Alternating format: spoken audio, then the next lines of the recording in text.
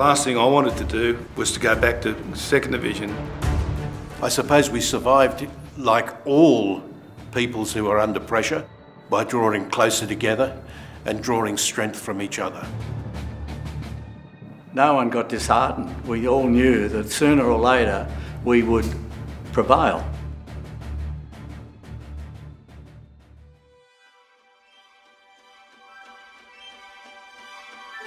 I was playing rugby league with South Sydney. I met Ellie on the ferry one day. We were talking football. I was telling him that I was fairly disillusioned with rugby league. I was going to give the game away. And he said, "Why don't you come out and play with Warringah?" And I said, "Well, who's Warringah?" Back in 1963, the only Warringah was a council. The dream of a rugby union team was up against bureaucracy, envy and politics.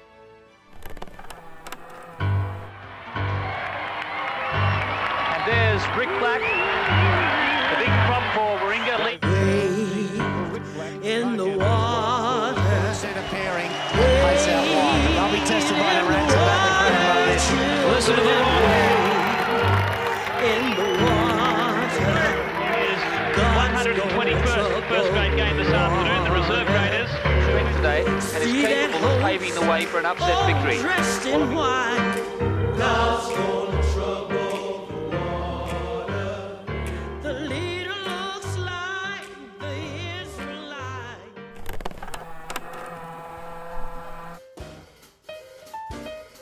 Manly was a traditional club, only had 4 grades, and not everyone was going to get a game. I was a regular grade player with Manly when I was running around Manly Oval, and I was approached by Mark Phillips, who was a St Matthews guy and a North Stain lifesaver. He informed me that he hadn't been graded and that there's St Matthews footballers in the same predicament. And they were very disappointed and they wanted to play rugby. He wondered whether I could approach the St Matthews committee with the view of getting St Matthews to enter a sub-district team. Ellie Bennett has always been a straight talker, but more importantly, he became the Pied Piper, drawing in quality players. Bill Simpson said to me, "Have you ever heard of second division?" The timing was perfect. Second division had only just been resurrected. He said, "Would you get a list of the people who you think might be interested to play in such a team?" The only people I talked to were people who weren't graded and weren't getting a game. And Ellie made sure that none of those players were poached from any other team. At the next meeting of St Matthews, I was able to provide a list of just under 30 players, which seemed to be a goer. A lot of the people who attended became our foundation fathers. It was just like a piece of plywood, and it got strength in the diversity. It was a strong body of people who had rugby at heart. I started playing rugby with Warringah. I expected my mates to be playing down at Manly. However, they were all playing at this new club called Warringah. I followed them up Pittwater Road just to play rugby with my mates. And that's what Warringah Rugby Union Club was founded on, camaraderie. Bill was the founding president. The work that he did around the club made an impression. Even if you're the man at the top, you still do all the jobs that have to be done. Bill Simpson's dream was not only to play grade, but ensure a fast-running game. So that's the sort of rugby that we endeavoured to play, which was enjoyable.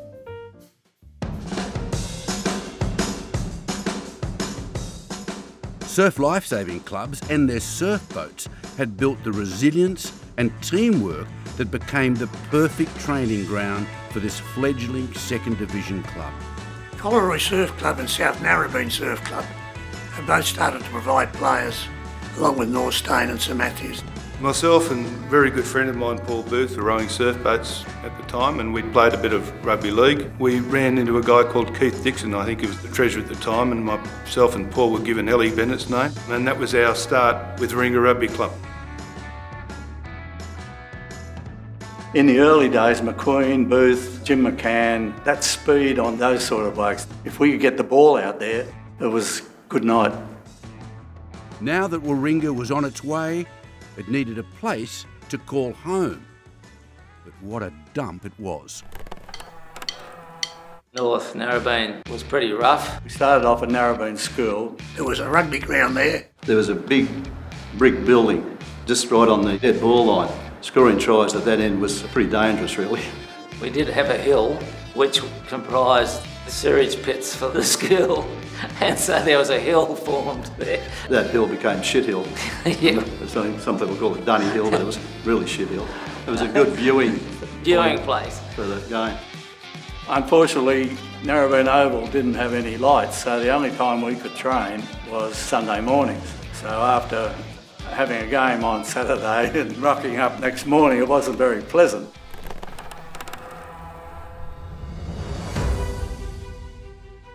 In 1969, we were lucky enough to make the grand final. The winners of that competition would go up to First Division, and the wooden spooners from First Division would drop back. We played Port Hacking, and we were beaten. We lost that in a pretty close game. The old cliche, we didn't take our chances, and they did. They chose not to go up to First Division, so the competition stayed as it was. Next year we met them again in the grand final and we beat them, and we chose to go up. We were set to make the big time and go to First Division, and that's when the hype started to come out about the first game against Manly. So the stage was set for one of the fiercest rivalries of any team sport.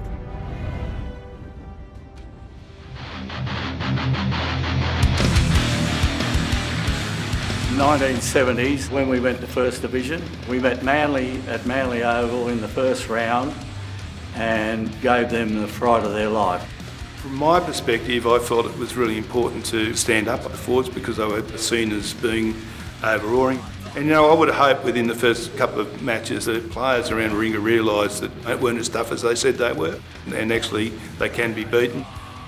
There was only 3 points in that game, and they were the pretty gun side then.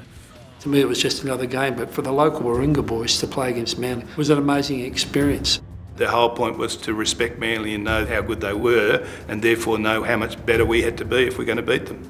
The half break and then the doors slammed. There's a punch up over in the background with Pearl and Lees, and Page is trying to break them up. The flag is out against Manly. Manly clearly resented this new, brash upstart on their doorstep. Very heavy feeling between the two clubs in terms of competitiveness, particularly as they live in each other's backyard, so to speak. The passion and the rivalry between Warringah and Manly, you know, was just something out of this world. Clements. Playing against Manly was very personal. One of the reasons was so many of our players actually came from that Manly area. There was a lot of newspaper talk in the Manly Daily about how Manly's going to get Warringah, and you know, they owed them because they were a breakaway from Manly. You know, we were the poor cousins, second cousins. That's what they looked at us like. So when we were coming up against Manly, it was just, you know, everyone would just get so much anger, get fired up and just want to tear in and rip and roar. Up down by Pearl, swept by Black. Pretty solid in there. It was full on. Take no prisoners. It was very violent, very tough, and the aggression, yeah, you had to take it, but you gave it back. It was the best day of the year. Their house, our house was even greater. Loved to kick the shit out of them. Very passionate games. There'd always be that extra bit of niggle. If you found yourself on the bottom of a ruck, you knew that there was going to be a boot coming your way. Andrews to frame. Solid tackle. Head high tackle, says the ref. There was always a lot of competition between the two clubs. Whether it was at Manly over at Rat Park, it was always going to be on, one way or the other. Got it. Holmes got it away. Felchier, and away he goes. We'll have a go. Felchier still. Felchier. Holmes. Josh Holmes. They've got numbers here. They must keep it. Tosamai. Luke Holmes.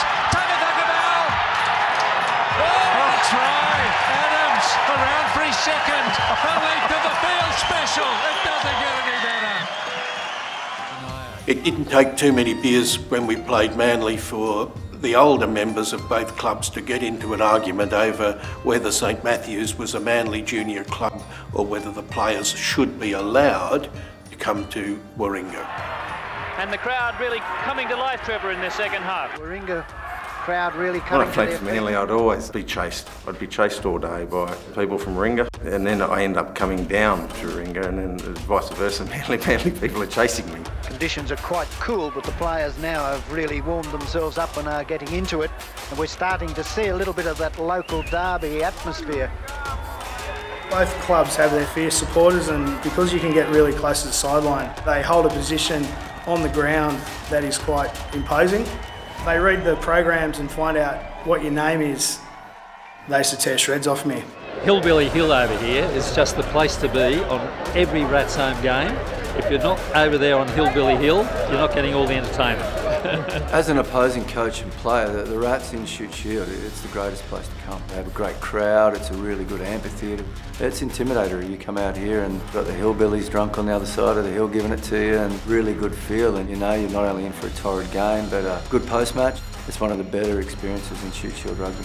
I think the rivalry is a big part of what Shute Shield and grassroots rugby is about. The enormity of those rivalries and the media attention, the crowds, the possible outcomes really puts us in a good place. It's one of the most enjoyable days to play in. The physicality, just throw everything out the window and just have a real crack.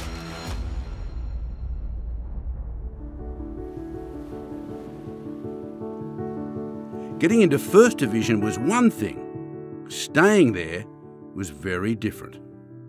The early days of First Division, we were enthusiastic, but not good enough, not physical enough. We'd gone from being top of the tree to winning every match to starting to struggle. We could match good teams like Manly, but in the last 20 minutes or so, we were found wanting. I can remember getting hammered in a lot of games, not just on the scoreboard, but physically. The standard was obviously very high. In the very early 70s, I could see that there was spirit in the club, but not a lot of finesse.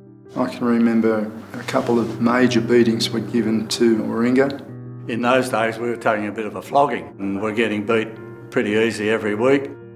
We're behind in scrums and in line-outs. Possession was a problem for us, and defence was a problem for us because we never had the ball. Coming up to First Division, we were playing a running game. However, because we didn't have enough strength in the forwards and the backs, running it from our own goal line wasn't a good prospect, and particularly in the first 10 minutes. So unfortunately, Billy Simpson's idealistic approach to the game didn't pay off in First Division. Although players were giving everything they had, they continued to struggle and faced relegation. But off the field, they were up against blatant bias. They kept changing the rules to ensure that Warringah went down.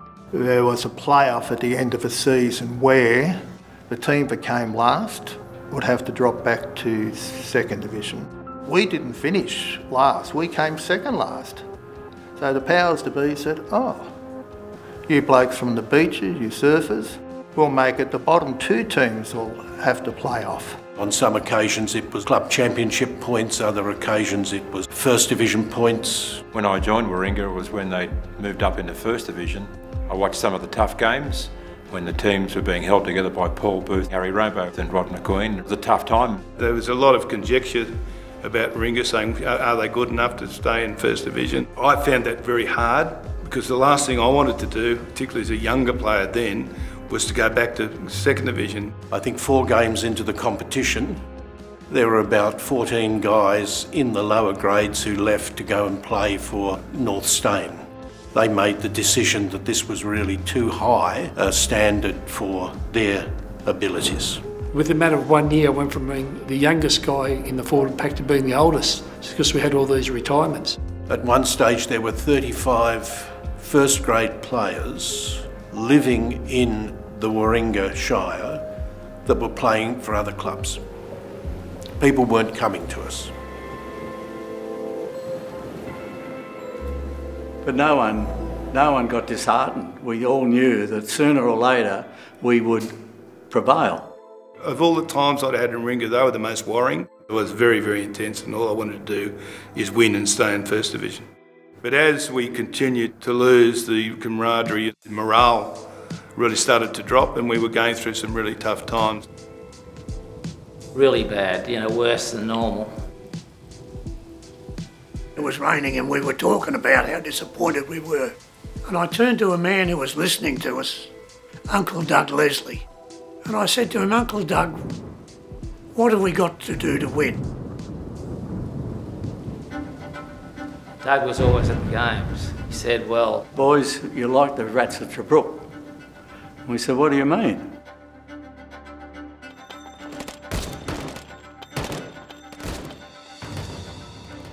And it was at that moment, in the mid-70s, when Warringah went from being the flannel flowers to the Rats. He said, well, we had a lot of bad times in Tobruk, but we stuck together, we never gave up, and we always had hope.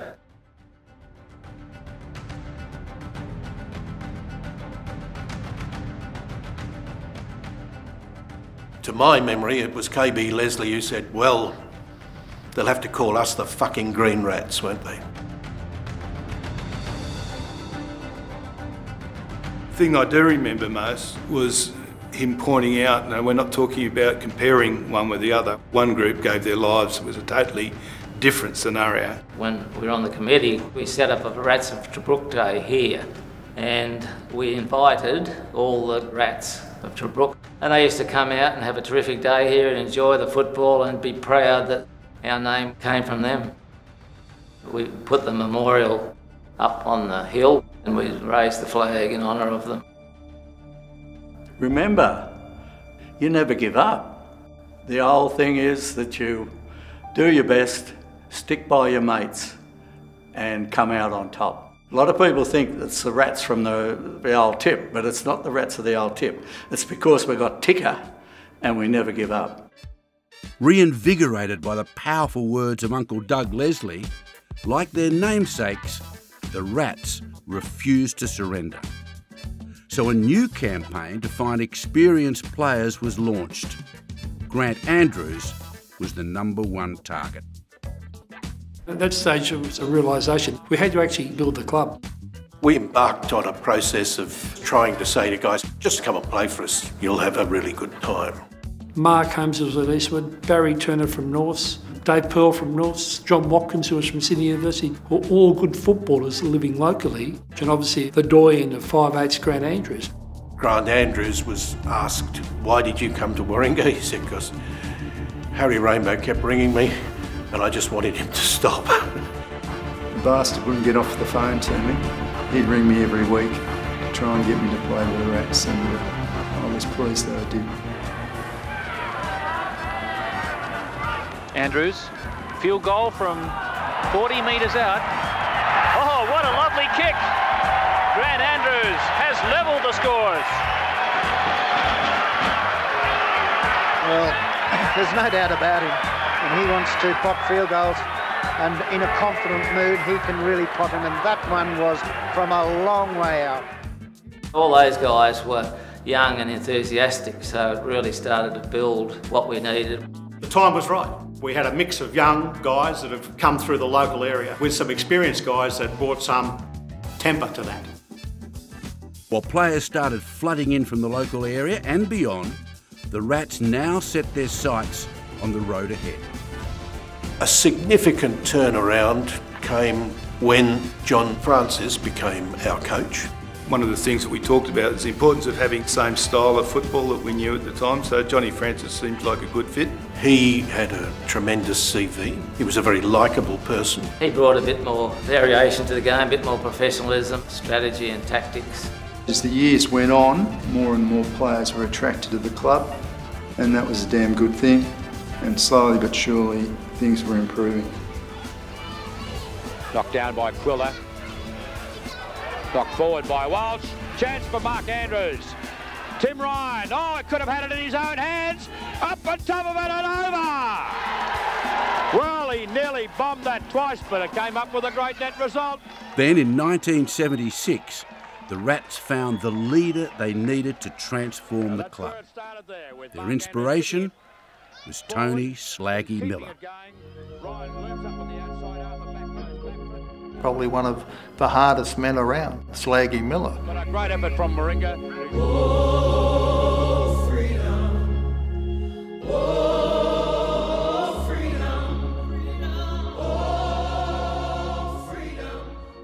Tony Miller was a great guy, a big tough man. He had a heart of gold, but he was fiery.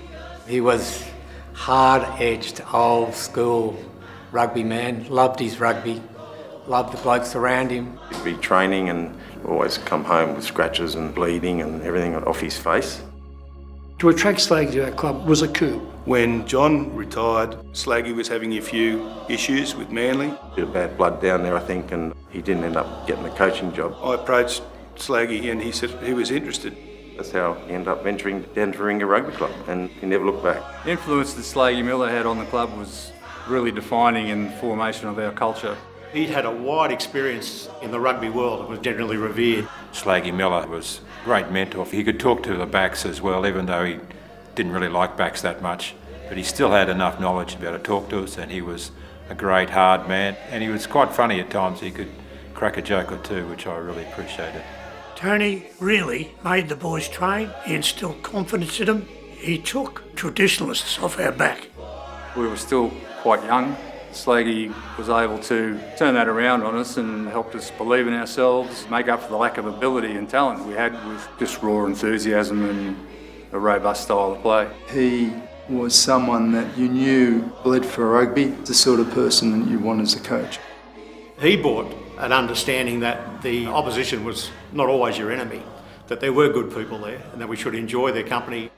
Always had a lot of purpose about it. Guys, this is what we do. We put the green and white on and we take it to them. The whole game, no prisoners, and we just give it to them. He charged everyone with the responsibility of once you put the green jumper on and you walked across the stripe, you had to do your best and nothing else was acceptable.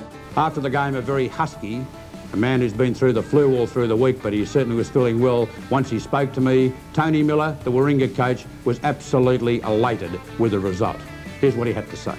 Well, it's interesting today, you didn't have the husky voice to be able to give the tongue lashing at half-time. Do you think they might have relished the fact that they didn't get such a lashing as they did last week against Gordon? Well, I didn't think they needed it. I just thought they were playing well. They were winning a lot of possession from rucks and balls going forward, and their line-out was good and their scrum was good.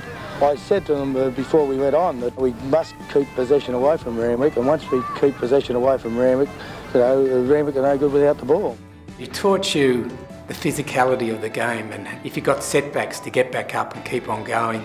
And I think that was a hallmark of Rats Rugby. It was never say die, you're never beaten, and I think Slaggy initiated a lot of that. Yeah, no, a great era back in those days, Slaggy Miller. Remember him very fondly as a very hard man, a hard coach, running out against Manly. He told us, you know, we've got to keep it clean, no penalties, let's just play hard rugby, throw the ball around. And as the backs ran out of the change room, he stopped us all and said to the forwards, what I just said, don't take any notice of that, get into these bastards and rip shit out of them. Of course, coming to Warringah, you came to a family. The patriarch was Slaggy Miller, Tony Miller. Slaggy, as hard as he was, always had a soft spot and encouraged the balance between footy, family life and work, and including the wives and kids and everything that we did. I can still remember him saying, if the women are happy, you're happy, so make sure you make them happy. Of course, with Tony, you also got Joyce, the girls, and Robbie, who played here as well. Joyce was very involved in the club. She was like the mum of all the boys that played down here. He treated us as his boys. Any of the events that occurred around the club, Slaggy was central of that and ensured that we enjoyed a family-type atmosphere. He was like a dad to me because I was in the Navy, in the services, and every time I come back, Slaggy always had a place for me. You couldn't ask a better forward coach, and Slaggy is my idol in rugby. He was a legend. He started that very close-knit mateship amongst the boys. It was like a brotherhood. We all played together, had our downtime together, and all the families mixed in together. And it's still happening today. Because he had that presence as a man, and he had that expectation that you were a man as well. And, you know, at that stage we had some really young backs coming through. How did you think of your centres today, Tony? Well, you know, they're only babies, really. I think they're babies. They're what, 22, 23, and they're playing against Berkey, who's, what, at 18. You know, it's pretty young, and they've got years ahead of them. I think they're great centres myself. I think they should be, Sydney should be looking at them, you know, although there's a lot of talent around. Tony, you're obviously well entrenched towards your first semi-final. It'll be a big year if you can have your first Wallaby and your first semi-final in one season. Oh yes, I agree. I'm looking forward to it. I was setting my goals last year to get in the semis, but I think we're good enough to get into the grand final. Personally, if we're on our day, we just probably haven't got enough discipline in ourselves to play week in, week out a constant good game. You got your foot in the door.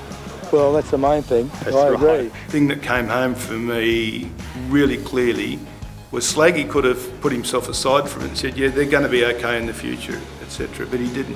He said, we've got a lot of work to do. We're working really hard, and we really believe we're going to get this. So from day one, Tony Miller put his name to the club and was part of it. That was a mark of the man, and that's what he brought to Warringah, which I thought was so special. He taught many of these young men what it means to be not only a good footballer, about being a man who has respect for himself and respect for others, and most importantly for his family.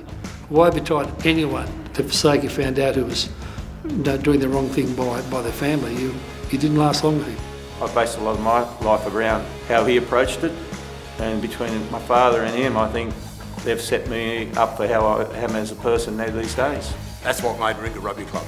Slaggy Miller and the guys around him set the benchmark and the culture. If you want to be part of Warringah Rugby Club, certainly back in those days, you had to be a tough person. I wasn't tough. We've got a long way to go yet, and 5 more games, and by the time we get round to the bigger games, I think we'll be a good unit. Thanks to a coach like Slaggy and players like Grant Andrews, the Rats were now firmly established. By 1978-79, it was time for fully operational club facilities. We had people in the club who were always thinking 10 years ahead. They had a plan to not only survive, but to continue to prosper. One of the problems a lot of the clubs have is they don't have a proper ground. One of the requirements going to First Division is we had to get a First Division ground. So we approached the Warringah Shire Council. Gave away our brochures, we worked very hard for the election of the council. It was a tremendous job. We got a 30-year lease of North Narrabeen Reserve to build a rugby facility there. We decided to make it a showpiece for rugby. People like Bill and Nellie were saying, we need to build a grandstand. Warringah Rugby Park was actually a rugby park. The majority of fields in Sydney were ovals. The thing I remembered particularly about that early time was the amount of women that were involved. The wives and the kids would be down here, they'd be painting the sheds from first grade all the way down to 5th grade in Colts. It was a total undertaking to get it right. We'd play on Saturday, and then on Sunday we'd be here digging trenches all day to lay the cables. It wasn't great, but it was fun and we enjoyed it, and of course we always ended up with a few beers at the end of the day. You got that sense there were some people here trying to do something, and to actually go there and think, this is a group of people who are enjoying life. I suppose that was part of the motivation to hop in the car and become a rat. In the early days, I was a very good mate with Vince Beakey, who became the groundsman. One day during the week, I came down from work at lunchtime, and a fella, an Italian, rocked up in this truck, walked over to said, look, I've got some fill. Would you guys be interested? I could sort of make a hill over there for you. Vince was there at the time and he said, look, I think we could do that. What we didn't realise, it wasn't one truck, the truck just kept coming. So that hill just happened so quickly. I don't recall getting council approval, but it was great to see how the hill sort of came. And as it turned out, it worked out really well because it obviously blocked out a lot of the wind. And so that was a special time. We're starting to make a ground of it. It took a lot of hard work. They made this magnificent oval out of a tip. We had 2 fields out the front and 1 here. And our dressing shed was the pony shed on the edge of the thing. When we put the first goalpost in, we thought we were pretty special until the first wind came, and then we had this amazing goalpost that had this circular motion and got bigger and bigger as it went. So it was a bit of a laughing stock at that time. It became our home. Hello everyone, and it's a beautiful day here at Warringah Rugby Park. As you can see, the crowd on the far side is pretty thick, but more so in the grandstand. The ground itself, well, it's in the pink of condition. People from everywhere came. There was a wonderful game between Warringah Invitational 15 and Barbarian side. We were honoured that Roden Cutler was here to open the ground. Apart from the fact it was a great game of football, it was actually a statement to all of Sydney rugby that Warringah was here to stay. Playing for Warringah was Bruce Robertson, who was the current outside centre for the All Blacks. He certainly showed what a great player he was that day. It was a wonderful day for rugby in Warringah Shire. A statement about this is what First Division rugby should look like was very powerful. That made a huge difference to the club, and we never looked back after that. Well, there's nothing quite like rugby, or like a rugby man. A little bit rough, a little bit tough. Watch it if you can. Hello there, thank you for joining me for the first of our club rugby matches under the big thorn lights from Redfern Oval. Captain of 5'8", number 10, Grant Andrews, has been more instrumental in Warringah's surge to First Division than any other player. A very shrewd reader of the game with a deft boot, Andrews dictates play like a chess grand master. Really got stuck into Randwick that night. Warringah will expect a continuation of the grand form number 8, Mark Holmes, has been displaying of late. He's been an inspiration to a pack which gets better each week. Randwick kicking off from left to right in the white shorts and solid jumper, green in colour. For those of you not in colour in the colour TV, black and white. It was one of the most exciting nights I've played for the Rats. Lock forward again, number 8, Mark Holmes picks it up. There could be a try. Oh, beautiful hands from Grant Andrews. Absolutely beautiful hands there. Started on fire, we finished on fire. Typically, Warringah the underdogs. We used that as a bit of an ambush on Randwick. Came out there with guns blazing and put 40 points on them before they knew what happened, and it was a really entertaining game. Vaughan, switch of play back to the blind, right through, he'll score, surely. Must be there. That's a good opening. Being a such young club against a strong Randwick team and getting up, it was such a wonderful night for Warringah. What's the blind? Ready? Now Warringah from the scrum. Davis is surging forward, taking a power of pulling down too. He's got to within about 3 metres of the line. Warringah forwards taking charge. The drive is on. Over the line, and it's a try. A driving try, pushed into the in goal and forced the ball. That's good stuff. It's tremendous stuff. It's Mark Holmes. I think it's Holmes. A performance. It's been a great one by Holmes, the lock forward. One try especially, remember, they were hard on the attack. They dropped the ball. I picked up the ball around 60 metres. Opportunity now for Warringah with a drop pass. As away they come up towards the halfway line, there'll be the kick ahead as number 9, Dominic Vaughan, finally gets the pass away to number 11, Zappa. Zappa's cut midfield. A long floating pass out there to Steve Temple. Temple sprinting hard, he'll probably go close to scoring. Gets the pass away finally to Davidson, and Davidson's in for a length of the field try. Highly spectacular stuff. That was a big step for the Rats. You know, we showcased Sydney rugby on the TV on Friday at prime time and put Warringah on the map by defeating Randwick by such a good score. It was a really entertaining game.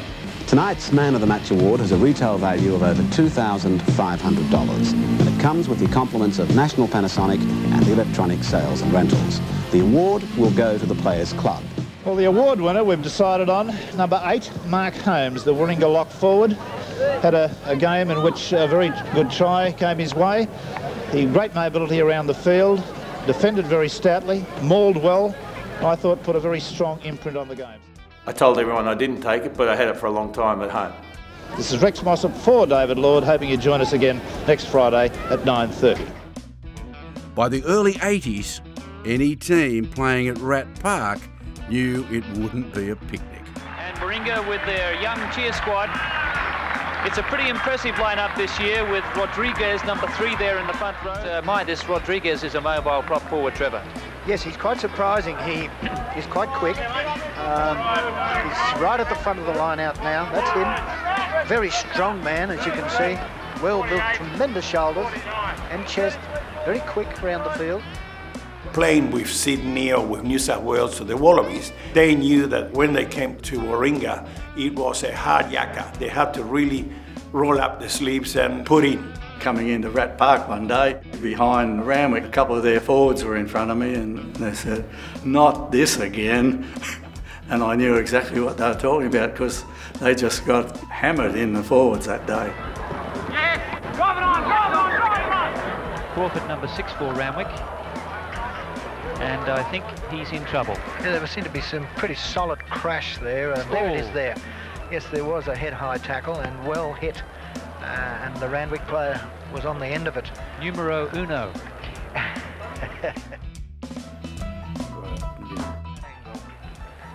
But he's coming off the field, so he really copped another one. Well, that's been a bad day for him. Really has. I would call it a team of presence. When Warringah took the field the opposition knew. Warringah's consistent, fierce attacking style earned it a spot in the 1982 semi-final up against Manly. Warringah forwards have certainly put on a fantastic first half effort. And here they go again. That's great work from the far lighter and less experienced Warringah pack. A wall of players. A wall of players, and what a try! Well, that was almost like the up the cover trick because no one knew where the ball is. But he certainly won't have a harder kick than this one. Struck it all right. Oh, what a kick! Oh, and that has put the icing on the cake. And there it is! And a history-making win to Warringah. Their first grand final in history, and in fact that's 2 for today. Their 4th grade being the first to get in, but now it's first grade for the grand final to Warringah. Winners by 18 points to 13 over minor premiers and neighbours Manly. And what a great win for Tony Miller, Grant Andrews and the boys. And Warringah Rugby Park has never seen anything like it. The 1982 grand final against Randwick was always going to be a tough one. In 1982 we played Randwick at the old sports ground. It was one of the last grand finals there. In the 1982 grand final with Eddie Whaling kicking off for Warringah, running from left to right and running into a very stiff nor'easterly. And up against their own inexperience and several wallabies, the fairy tale was not to be. Ball loose now with Andrews.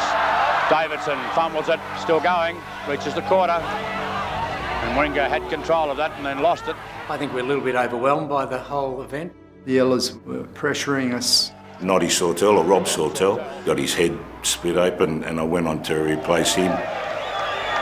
Grant Andrews doing the same thing as Mark Ella, finding touch. Behind him, Raven, skipper.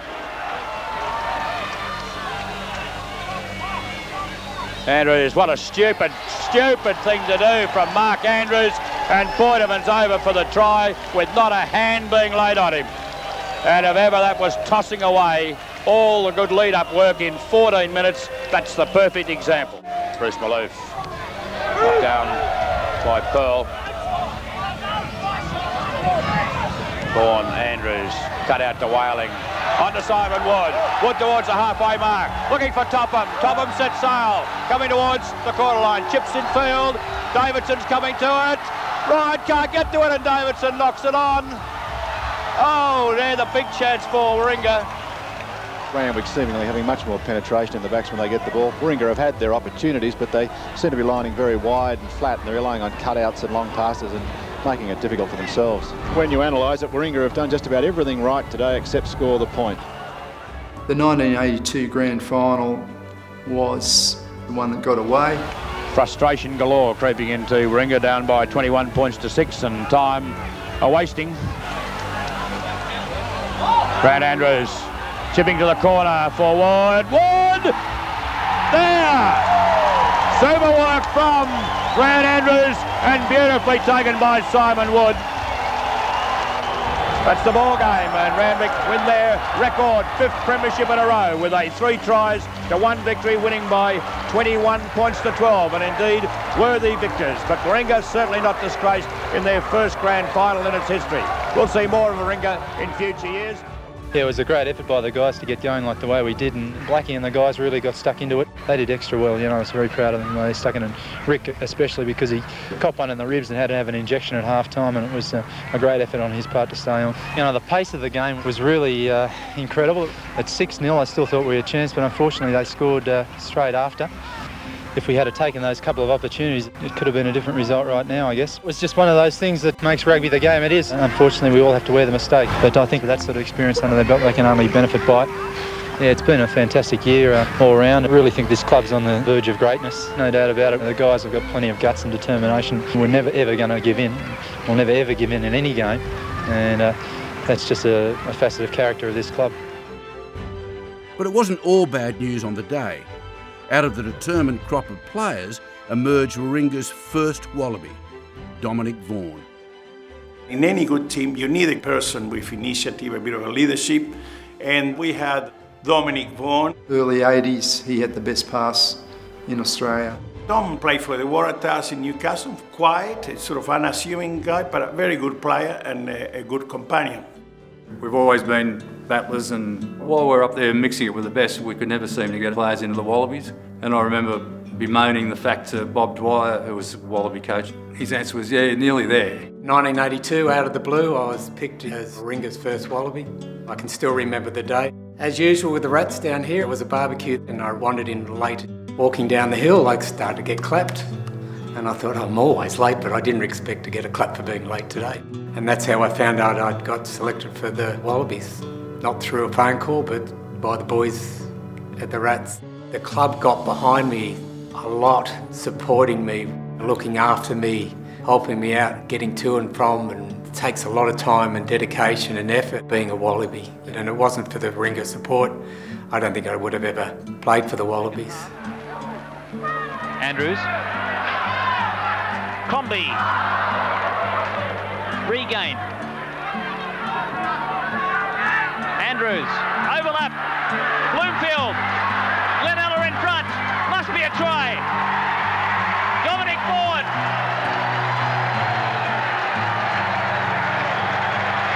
Little Dominic Vaughan. The Test halfback, the current Test halfback, has put Warringah well and truly into the lead.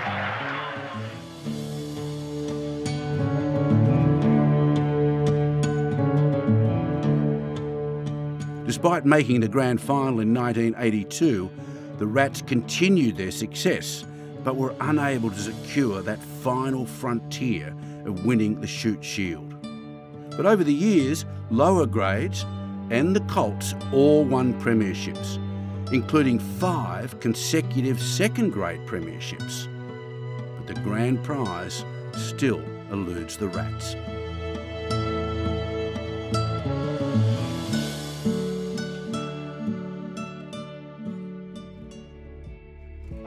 What I really enjoyed about playing at Warringah was the camaraderie and the opportunity to meet great people, great characters. Steve Temple, Rick Black, Cole Scully, Alan Lowe, Dennis White. Real characters of men that made your week interesting. You know, when I bump into them, it's like a brother that you haven't seen for a couple of years, you know. You're sort of used to the patterns and the nuances and this and that, and they're the great memories I've got of the club. Meeting those guys and being with those guys and being really good friends with those guys. Arriving in Sydney was a big change. To be playing or being based in the Northern Beaches was different than being based in the Scottish borders. It took a little while getting used to it, but it was very aligned to my personality and also the way I wanted to play the game. I went in on a loose ball, as I was taught to do by my dad as a young bloke, and always did. I felt I was an easy target for the opposition boots.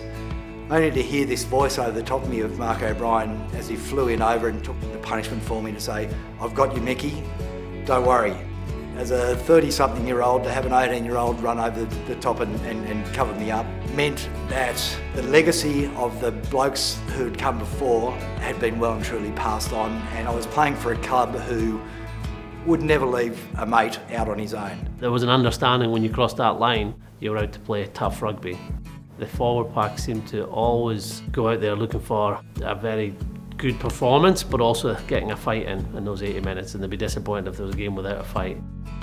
I fondly remember the after-match festivities, getting up on the bar and those speeches and the opposition team staying and, you know, making a night of it. And I remember them mostly for the sportsmanship, really, because after the games we were all together, we all shared a beer, all shared a laugh and a great time, and not very respectful on the field, but off the field it was.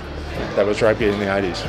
They were irreplaceable, those, and geez, we used to really have a beer. Especially when we had to work behind the bar. Hhdd made his first grade debut and he ran on the field, he was excited, and I think Steve Temple standing behind him talking to him, and you could see Steve bend over, and next minute he's vomited all over Hhd's back. And I turned around to Mick and said, "Welcome to first grade." You can see it when you come down, they're a tight bunch of blokes. And that comes back to the culture of the club. The boys can put away a beer, and I think that's just the good thing about footy, mate. That's the great thing about rugby and what club rugby's about. It's gone professional and it's changed and it's grown, but there's still those things, and that's the things that make rugby great. The minute I walked in the gate, I felt like part of the family, and I've been treated like part of the family ever since. There was a real club feel from 5th, 6th grade all the way through to 1st grade, and I think that's what made the club so special. A lot of clubs are very 1st grade, 2nd grade kind of orientated, but Warringah had 150 blokes you could have a beer with after the game, so I think that was a very important part of what the Rats culture brought into it. It was all for one. One game for the Rats, your whole life for the Rats. Everyone feels a part of this club. It was a family. Everyone was on the same level. Everyone talked to everyone. Everyone came and supported the other teams.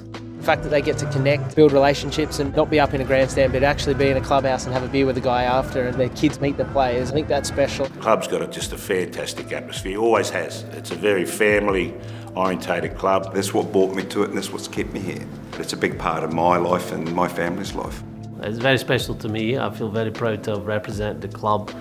It's a lot more than just what happens on the field. There's togetherness, there's a toughness. Players that played for other teams and they knew going up to Rat Park was always going to be tough. It was a tight-knit group. One of the things that really impressed my wife was she had left a club where the 1st grade wives sat together, the 2nd grade wives sat together. She came to Warringah and there was wives and girlfriends, it didn't matter who you were, and there were players. Women generally were very important in Warringah Club.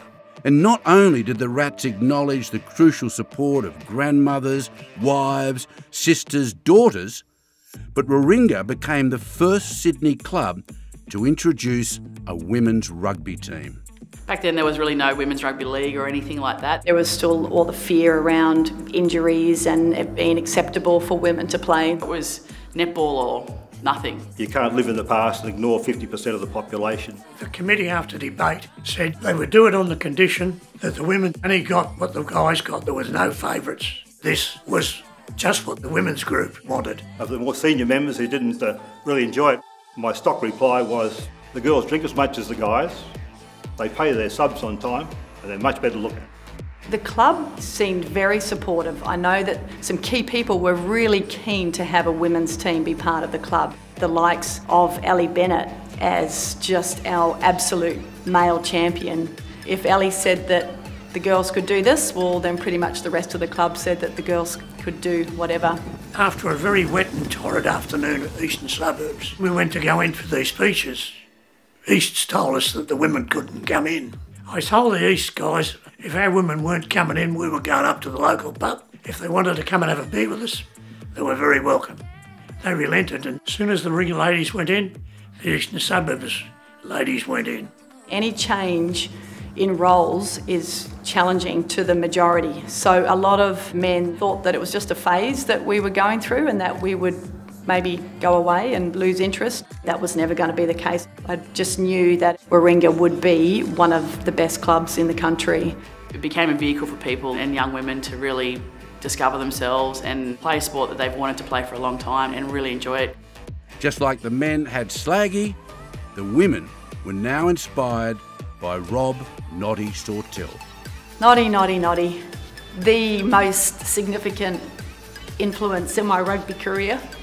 As a friend, as a rugby mentor, as a coach, as a father, as a brother that you just want to get in a headlock. He was the man. Rob Sawtell now on the field. Noddy, as he's known to teammates. Warringah very fortunate, Trevor, they can call on someone of his experience and ability. Noddy was really a presence in women's rugby, not just at Warringah, but through the state and the country. He changed a lot of girls' lives. He put women's rugby onto the agenda for the ARU, for clubs such as Warringah, for schools. He showed women how good that they were and how proud they should be about what they were doing.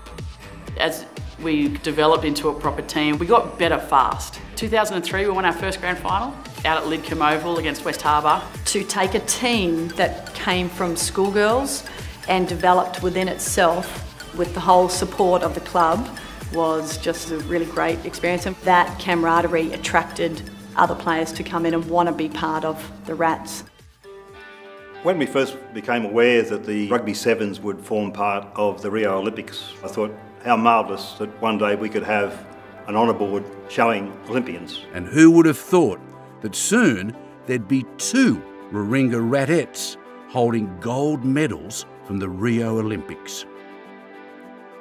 It's a surreal feeling to watch the flag being raised and looking at our families right in front of us with tears of joy. Standing up on the podium in that moment, you just realise that every single thing was worth it.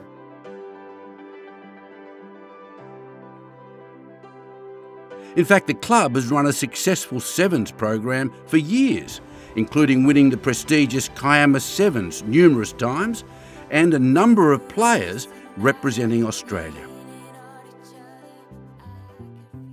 The foundation of any successful rugby club is its investment in their juniors. Colts is where it all starts. That's everybody's first experience for a club. Manly had already formed teams to play in this competition, and so I formed with others a Colts Warringah side comprising 2 teams. We worked really hard to develop a Colts to become the next generation of great players. Colts was a fantastic experience. We had a good mix of personalities. There was quite a few of us all finding our way in the world. Just immediately struck up a great friendship. Guys from a range of different backgrounds who were really passionate about the field, and that was flowing down from the senior ranks as well into the Colts. It was just all about footy. Your mates would train against first grade guys and just get beaten up, but we thought that was awesome. It was such a lovely experience to go and play my first trial match for the Rats. Play a bit of fourths, bit of thirds, bit of seconds, and someone even threw me on for the last few minutes of first, and I just felt indebted to the club from there forward. To take that spirit and great community feel it has and make sure that all the good Warringah juniors in this area, they're not driving past us to play for other clubs, they're here and they're proud to be Warringah Rats. I remember the first day that I rolled in to Warringah Colts training, first man I met as I walked into the club was Ellie Bennett. And he put out his hand and said, "G'day Geno, how are you?" I had no idea who he was. I asked my mate, who's that? He goes, "Oh, Ellie Bennett, mate, he's the legend of the club." My son Tom has said he wants to come down here next year and have a go at where I started off in the Colts and see if he can make his way and get a couple of runs, which I'm unbelievably proud and pleased about. Colts was definitely pretty fun on the field, but probably more fun off the field. It was a great time to be involved with the club. From that, we produced future Wallabies, future Super 15 players. But if you were to speak to those men now, they wouldn't talk about winning a game. They'd talk about the friendship they built up over a long time. Obviously, the strength of the club lies within the juniors. It's where your playing base starts and finishes. So if you keep fostering the juniors like we have been over the years, if you can progress them to the next level, we're doing our job. And the talent that is coming through and has been coming through for the last couple of decades is amazing.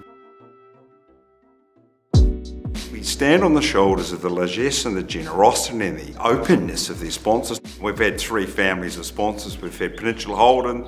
Dilip Kumar was one of our original founding sponsors. Dilip put 10 years into the club. He helped us out quite a lot. Cole Crawford Motors has come on board a long time ago. The company really saw what the club was doing and where it was going and the good people around it, so it was natural to get involved with the club. Between Cole Crawfords and Bayfields, we've been the major or second string sponsor. The great Bayfield family. Neville Bayfield asked me to step up to become president in 2005. He was a very tough but very astute businessman who set very high expectations. 1990, Steve Waugh ran out and asked me to coach Warringah Colts. I went out and I had a meeting with Neville Bayfield. I said, "Can I get $5,000 sponsorship?" He said, "Come back tomorrow and I'll have an answer." Well, I turned up the next day and he gave me a cheque for $25,000. Without those 3 family sponsors, this club wouldn't be here. They've always supported us with jobs, advice, direction. We're truly blessed to have those sponsors in particular over the last 50 years, but there are others. And whether it's taking a fence sign or becoming a friend of Warringah, they all contribute to our success. They're the people that allow the first grade to be the best they can be, and our ladies to be the best they can be, and a Colt to be the best they can be, and a 4th grade the best they can be. And that's what pulls it all together. It's our extended family.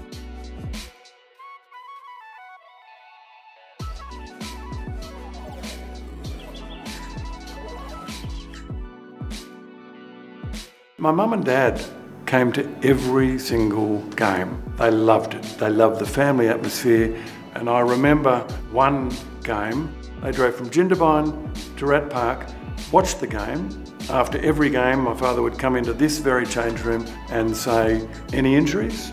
Good stuff, see you soon." And then they drove back to Jindabyne to continue their ski holiday. When I came to Warringah, I obviously brought my dad. He's still a member and he's still a club sponsor. And then my two sons who used to sit on my shoulder and sit in the change room and love singing the song after the game. And then my grandsons are playing rugby now and they don't miss a match. I think that's probably why all the friendships have lasted so long. I come down here and watch a game of football and I'll see faces way back from the 80s. We all come here and support the club. It was a real thrill playing in front of our home crowd because there were thousands here, and that was something that Warringah had over a lot of other teams. A wonderful supporter base. The club had this aura about it. I mean, everybody in the area knew Warringah Rugby Club. We're very lucky and very unique that a lot of our playing group and a lot of the support staff, everything we have, are all locals. And I think that's one of the beauties of what our club has to offer. I was born 200 that way, grew up 300 metres that way, went to school 100 metres that way. I'm not going anywhere. Once I retire, I'll be back here helping the club out as best I can in any way I can. The fact we outdraw every other club in the Shute Shield is no fluke. We've managed over the years to build up this tribalism in the community that sustains us in difficult years and rewards us in the good years. It's one thing accepting financial support from sponsors, but Warringah Rugby has always given back to our community, just like it did with the Bushfires Sevens fundraiser in 1994. A nervous night ahead for New South Wales, with fears that searing heat and strong winds will whip bushfires into a new frenzy. The fire's up there, get out now! This fire's about to jump Motorvale Road into the Ingleside Road area. Do you have another truck? And anybody who lived in the northern beaches at that time recalls it was close to wartime, as many of us will have get. All units are to pull out and make safe. I repeat, all units are to pull out and make it safe. There were people living in these change rooms. There were stock down here from people up on the Duffy Forest area that had been burnt out. It's wild now. This sounds like a steam train roaring down the hill. It is finally hit. Most rewarding thing about the night was John Eales. I contacted him and told him what we were trying to do. And you have to appreciate Bushfire Sevens was organised in about 3 weeks. He said, no problem, I'll come down, I'll bring a few of the boys with me and we'll pay our airfares if you just put us up somewhere. So that night of the Bushfire Sevens, to see John Eales running around and the atmosphere that prevailed at the time was just marvellous. It reflects that community support we've always enjoyed. I know a lot of people still today who talk about that night of the Bushfire Sevens and how successful it was. I didn't sleep very well that night because John Eales spent the night in Mona Vale Hospital. It still reminds me about it when I see him occasionally. By the mid-80s, as insightful as ever, Slaggy knew who he wanted to replace him as coach, Rod McQueen. But no one had any idea just how good Slaggy's decision would prove to be. After a successful but disappointing 85 season, Tony Miller retired. The grounding was set by Slaggy in amalgamating the experienced guys and that robust style of play. Rod McQueen was in the wings because he'd come on board and was coaching reserve grade, and we could see that a new era in Warringah Rugby was about to start. At some stage Slaggy said, why don't you look at coaching? So I thought, well, I'll put my name up for the Colts. And Slaggy said, no, look, I either want you to help me or will you take on second grade? Rod's legacy for the club was the professionalising of the game well before the game became professional. At that stage, we maybe played a bit more with brawn than our brains. Talked about being the best team and club in Sydney. He could see where the game was heading, started to think outside the square in terms of tactics, methodology and beating teams, which was new. Why can't we do things differently just because they've been done like this? And it's probably been something I've always done, whether it's right or wrong. Challenging the status quo. Brought in fitness coaches, specialist coaches. One of the more controversial ones was coming up with a pattern of play that everyone did.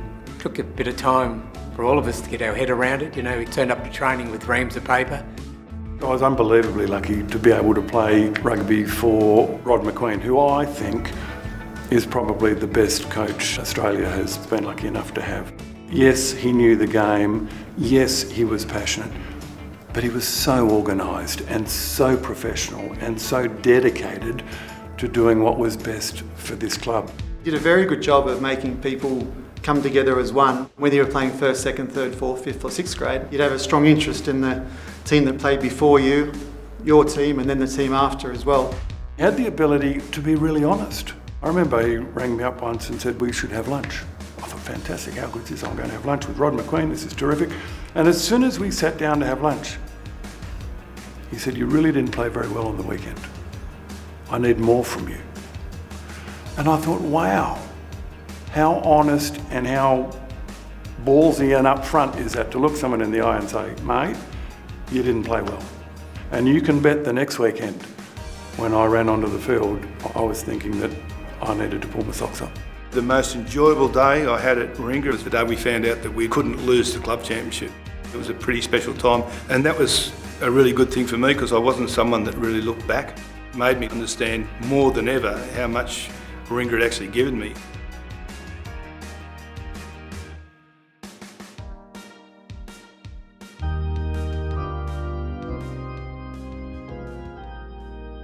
But in 1988, Warringah lost its adored patriarch, Tony Miller, MBE. Slaggy was dead at only 58. When Slaggy passed away, it was like losing a father. Slaggy was a wonderful influence on our club, a wonderful guy. He was part of us. It really was a great loss for the whole community. His life ended a bit early. He didn't get to finish what he started out to do.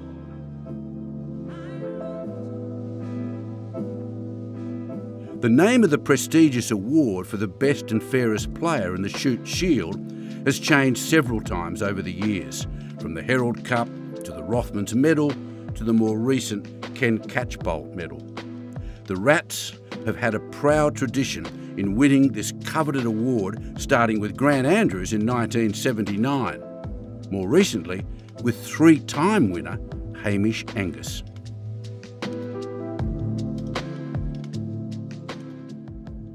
When rugby turned professional in the 90s, most of the top players became unavailable for their clubs.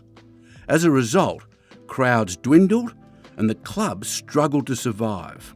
There was this massive pressure on all the local clubs to start producing wallabies. The beginning of the real pressure was the advent of Super Rugby generally, when the top players started to disappear from the Sydney competition. In 1 year we were raided by one particular club. We'd already lost 2 or 3 of our first graders.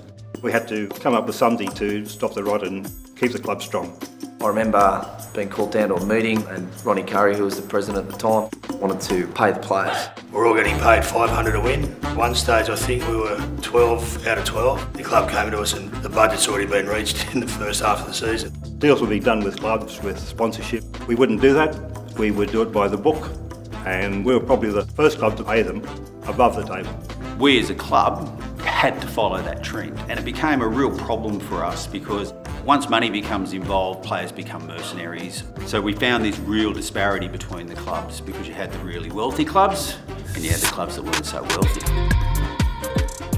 Warringah Rats was now at a crossroads. It decided to return to its grassroots, giving back to the community.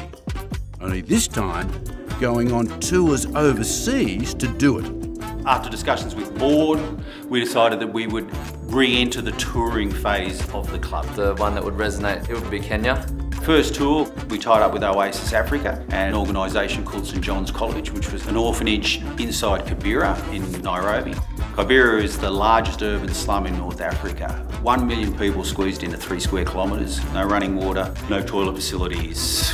60% of the kids in there have been sexually assaulted, HIV's running rampant, the whole box and dice, and we supported this little school inside there. And we combined that with rugby. We donated a library, we've donated a bridge. We ran rugby clinics, we played 2 games, we played against the Kenya A team, we played against the Harlequins, but the most important part of the tour, we went into this slum.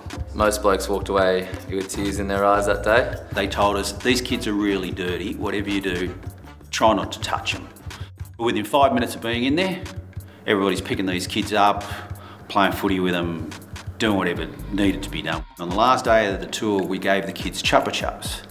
And one of the boys, Big Ben Adams, turned around and his little comment was, I just wish a lollipop could make me that happy. You don't go away as first grade, second grade, third grade, fourth grade. You go away as one big club. Living here on the Northern Beaches, it puts your life here into perspective. Going back to square one proved monumental, bringing the club closer than ever across all grades. Warringah was well and truly prepared for the 2000s. It's Warringah's grasp for glory, inspired by the muscle of men like Hugh Willoughby and the experience of their captain and lock, Cameron Treloar. Ground looks superb, doesn't it? And the scene is set for a mighty battle here. The 7th time of asking for Warringah. Can they take out the Shute Shield? That'll be a superb game, no doubt about that. Warringah, I think, Jim, are my favourites. They've just been superb. They're unbeaten. The Rats are at home, and I just think they look a little bit too good today. Probably Brett Sheehan might be the difference. When we arrived, I remember just looking at the crowd and seeing it was just absolutely choppers, and everyone was just going nuts and just kept growing and growing. And it's special because you probably know 90% of the crowd. Exactly, that's true. Yeah, a lot of locals, it's just nuts. Look at the crowd out here. Look at that. Isn't it a great sight to see at a club rugby game? Good afternoon, Jim. This is what they're going to be playing for, the Shute Shield, named after Robert Shute, who was tragically killed in a match in 1922. He was a university player back then, and so this Shute Shield has been contested since 1923, and one club that isn't on it and has never been on it, as you've mentioned earlier in the program, is the Rats. But today's their chance to make history in what is a very historic shield. They're playing the most historic club in Sydney Uni, and I'm an old uni boy, but today I'm going to have to go for the Rats. They deserve it. We had so many experiences on this ground where Sydney have come from behind and knocked us off right on the bell. I felt like we needed to start well, and we really did. We came out firing.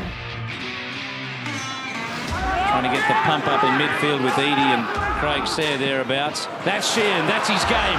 He needs the support play. He's got it now off Raymond, and a chance here with Willoughby. Goes straight, there's the line, and he's in. The forwards again, I tell you, doesn't matter in this team who they are. Tight forwards, front rowers, they can catch and pass. And it's an underrated skill. Got to chase it, folks. Oh, Sheehan on Playford. Are they having a laugh after that collision? Sheehan says, it wasn't me, it was him. He knocked on.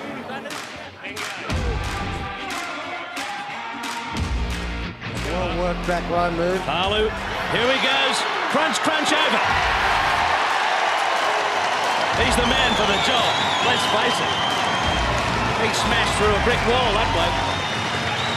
Oh, they're on the boil again, Warringah. This is how they started the game.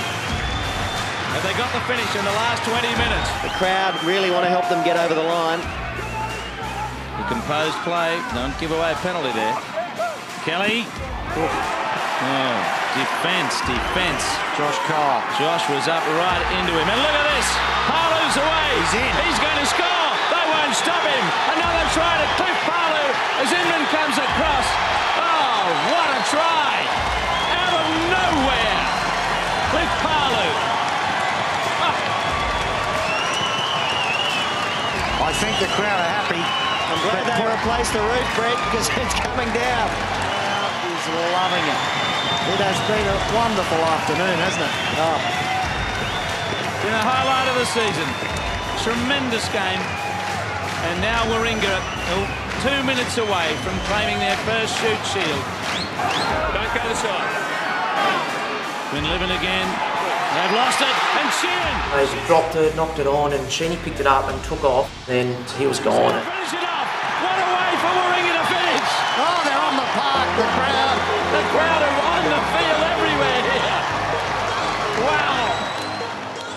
All the players, we all jumped on top of him, and then the crowd came on top of him. Yeah, stacks on. Yeah. I remember little kids get stacks on as well, like right on the top of the pile. I was one of the rat bags that ran on the field and jumped onto the Rats boys even before the final whistle had gone. We're so excited to see any type of premiership come to Warringah. You've never seen a prouder man than me standing up there on that hill that day. Mate, you can tell with the crowd here today how important it is for the Warringah club to pick up this Shute Shield. Mate, anyone who said club rugby's dead, there were 8,000 to 10,000 people here going off their nuts, so it was awesome. And it means a lot to the local people and all those guys in the 10, the Ellie Bennett's and Billy Simpsons who've come down. It means a lot. Even the shield, when it got presented, massive crowd around us. Tree held it up, and then we all got together as a team and sung the song. There was hundreds and hundreds of people singing it at the same time.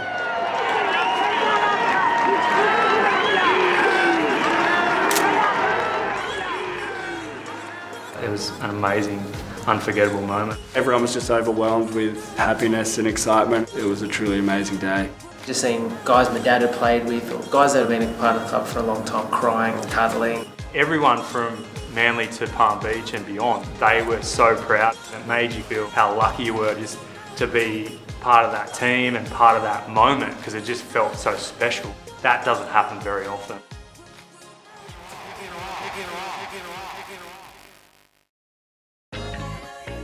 Setting up the future even meant a younger coach.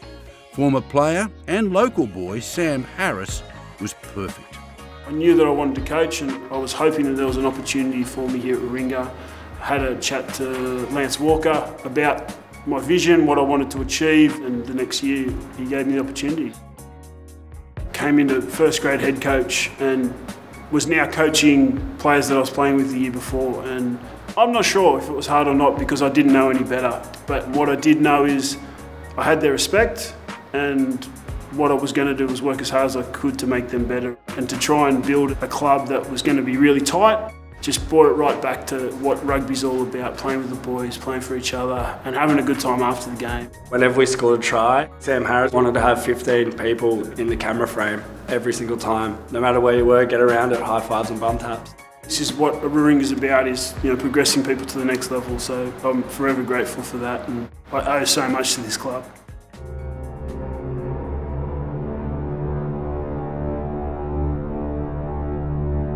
"2017 was without a doubt the most emotional year for the Rats community. Events both on and off the rugby field impacted the year. No one knew if the club could even withstand the grief of the passing of Lockie Ward. The club was so affected. But everyone banded together as never before and came out infinitely stronger. It was Lockie's trademark positive energy which gave everyone that strength to move forward. Oh, the Rats were absolutely superb today, Cam. A famous victory. They'll go off to the grand final next week at North Sydney Oval. For me, the semi-final win against Manly was the most important part. The crowd were very emotional, the players were very emotional, and that was a combination of not only making the grand final but also beating Manly. But once we got the players back to the change rooms, the mood was quite level-headed and focused. I was very impressed with how quickly the boys got on to the point of there was one more to go. It didn't feel like a normal Manly Rats win, much more like that box has been ticked and we had one more job to do.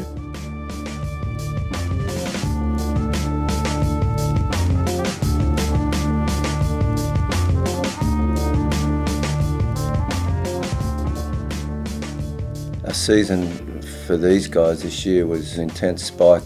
We had the added emotional energy and drive that Lachlan's passing had given to the group and how it had bonded the group even further. Sam was always known as a hard-hitting, straight up and down, hard-carrying number 8. He's grown to become a trusted and tactically respected leader of the team. Off the field, we all know what he's been through, and not much more needs to be said on that. How he's handled this is an inspiration to us all. I never wanted to win anything for anyone else more than I want to do for Sam and the family tomorrow. Sam is our inspirational and spiritual captain.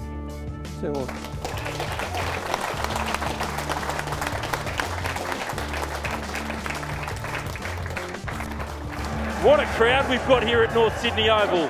They're shutting the gates at 15,000. I reckon there's more here. The Northern Beaches, they've come together and they've packed a hill in their droves to support the Warringah Rats this afternoon. And we're just focused on us, and we're going to rip in and do it for Lockie. And there is Sam Ward's younger brother, Lockie Ward, tragically taken far too soon whilst playing for his beloved Warringah Rats. Whether you're a believer or not, you'd have to be pretty churlish to deny the possibility that he is here today cheering on his big brother and his beloved Warringah Rugby Club. I have tingles, mate. This is amazing as we watch Warringah take the field. 2017, easily one of the greatest years in Shoot Shield history.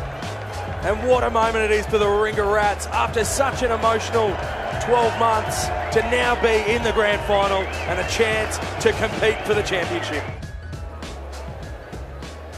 Ladies and gentlemen, please be upstanding to observe a moment's silence for Billy Simpson, who passed away last night.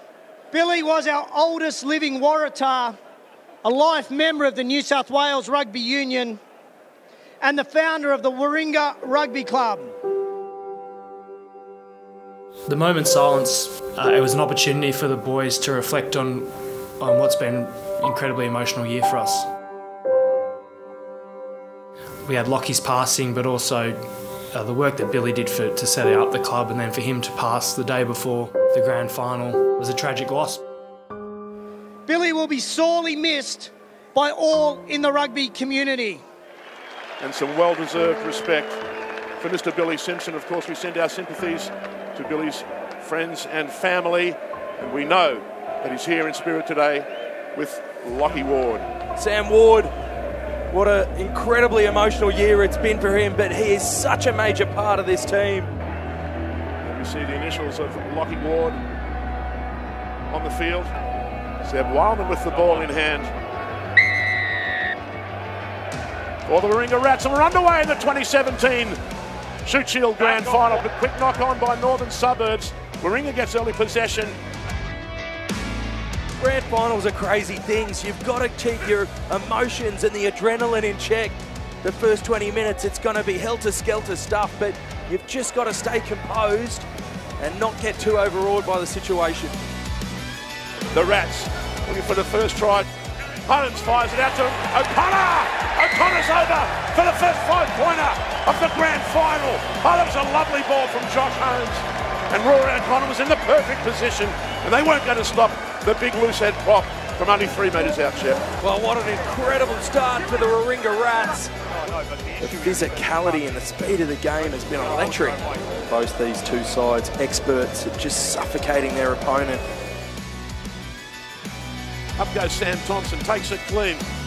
McLean Jones offloads to Rory O'Connor. Back it comes for Josh Holmes now. Round the corner comes Sam Ward. Over he goes. He's done it.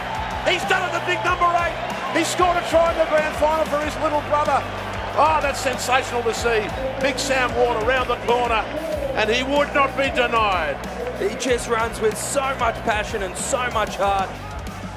Norths need to be patient. That was Luxton. Now it goes to Harry Bury. No way past Tangi Thacking-Bow. No, he smashed him. Oh, there's the try. There's the try for Ezra Luxton. Well, it was always going to be very hard for the Warringah Rats to hold out Norths after losing Tom Connor. It's these little moments that always change and decide grand finals. Which one will we be talking about on Monday? Don't touch him. Duffy reaches in there and claims it. Little kick by Snow. It's been picked up by Tompkins. Out it goes to Hamish Angus. Needs to get it to Felshire. Oh, Dave Felshire's got the pace to go all the way, does he? Harry Jones on the inside. And with the flying touchdown, Harry Jones scores for the Warringah Rats.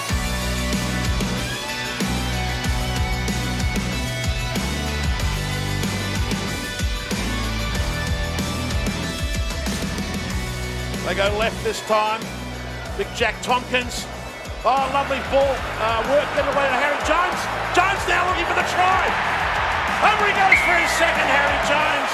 Well, that was sensational. They're going try for try here at North Sydney. Oh, an unbelievable little run of play here. Both teams throwing absolutely everything they have at each other.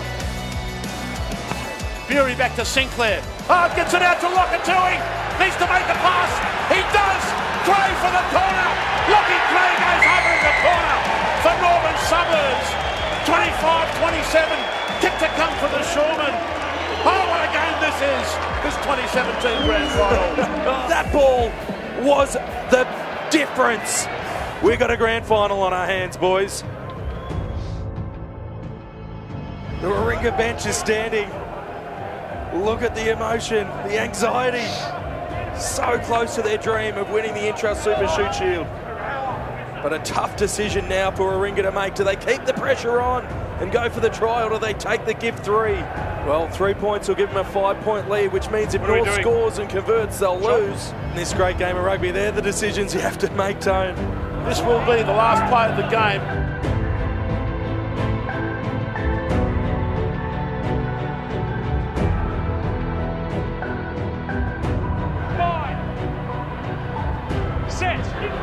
Any chance Norths have is to win a tight head. Josh Holmes gets the ball. Back it goes to Hamish Angus. The Warringah Rats have won the grand final for 2017 in the Intrust Super Shoot Shield, riding a wave of emotion for their friend and teammate Lachlan Ward, who must surely be here in spirit watching his big brother and beloved Warringah Rats. It's been one hell of a ride for the Warringah Rats in 2017. So much tragedy, but now sheer jubilation.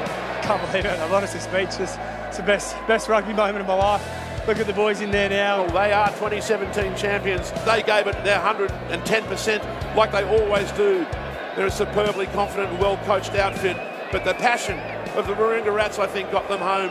They just fought as they have all year. They banded together when the going got tough, and when it really counted, they made sure that they took advantage of their opportunities. Accepting the Intrust Super Shoot Shield from Brendan O'Farrell and David Begg, Sam Ward and Hamish Angus, hoisting it skyward. The 2017 champions, the Warringah Rats.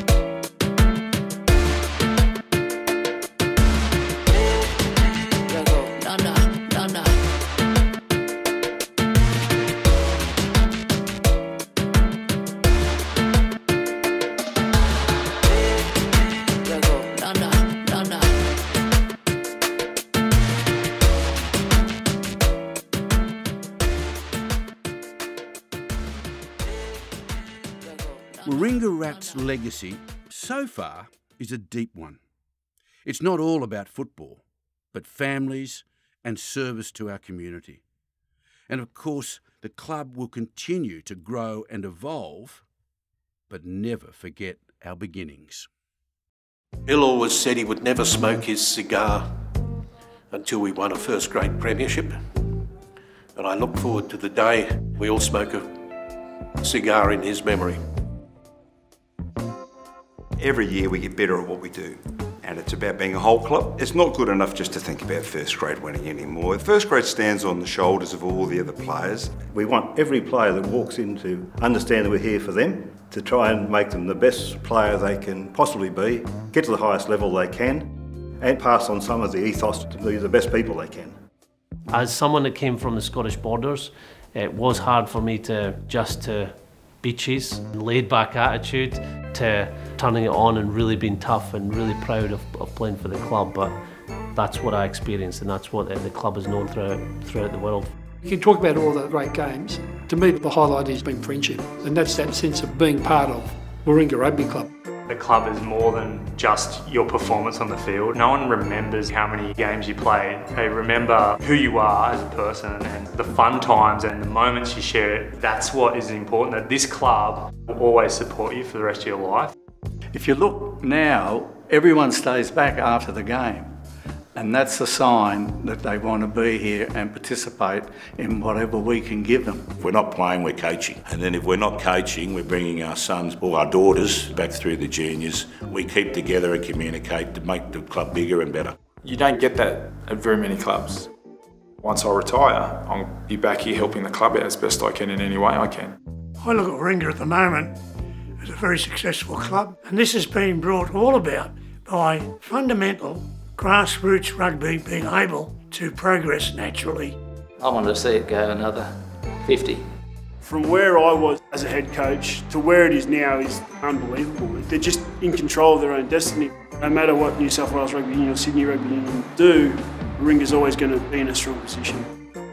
For me, being a rat is about being at home with my mates. The friendship, the passion that we all share. It's about treating each other, whatever our ability, the same. We all get in and do it together. We train hard together. and we party hard together. The simple things, singing the song after a win, or with the friends that you make, because you still see them now. My heart and soul of rugby, where I learnt to put my entire being on the line for my teammate, so that a group of other women could win a championship, have just so much fun and be part of something that's bigger than ourselves. You have your day job 9 to 5, but this is a passion. And there's not much in your life apart from your loved ones and your family that can give you that sort of passion. Have that family, you just play harder for each other, you look after each other. I just love putting that white jumper on. It just changed you. Every time you ran onto the field with the green and white jersey on, with your mates around you, you absolutely knew you were going to be competitive and you were going to give it your best shot.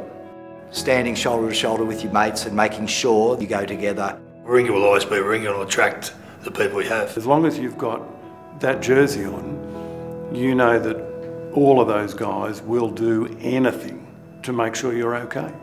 Whatever happens to the club, we can't lose that. The players, we've got the attitude down here now about training. We've eclipsed all the negative things that boys used to look at. Now it's go out there and do it and get it done. As a club, we'll go from strength to strength, and being a players' club, let the players make their own decisions and just let the family run the business. If I can keep coming down here when I'm older and there's a live band in the clubhouse afterwards, then I'll be a happy guy. The club will just grow and grow. We can only get better and better and better. People have become a bit disenchanted with rugby in general. I think there's an opportunity here for the club to capitalise on that and bring people back to the grassroots of the game, where they can come down to Rat Park on a Saturday afternoon and actually watch a good game of footy. The local club rugby, it is still pure footy. It's a network of people that you know and trust over time and through great experiences with one another. We really can become that sporting hub of the Northern Beaches, and we can drive kids back to playing sport on Saturdays. Right from the juniors all the way through, I think it's in a really healthy position at the moment. The thing that's really important for me is for Warringah to keep its traditions as being a family club, its traditions of being a club that respects the opposition and isn't siege mentality. We're no longer the new club on the block. We're a club that's done very, very well, and we should be very proud of that. Coming back into the change room and seeing all these photos of players I've played with, watched and coached, it's great to see. It's not only been a place for me to enjoy, but a lot of other generations as well. Warringah always had that feel that anyone could walk in here and everyone would say, "G'day, come and join us. Get on, do your best." And that's the way rugby should be played, and that's the spirit in this club. Warringah Rugby Club is an organisation which has never gone backward. This is bound and put in words near the flagstaff. Anybody should read this when they go to Rat Park. This memorial is dedicated to the Rats of Tobruk, the men who didn't give in, and to all those men and women who served Australia in the Boer War, World War I, World War II, Korea, Malaysia, Vietnam, and UN peacekeeping missions. Warringah Rugby Club has adopted the ethos of the men who didn't give in, lest we forget. So there it is. Warringah goes to the outright lead. They are unbeaten from Warringah Rugby Park. It's good afternoon from Gordon Bray and Trevor Allen.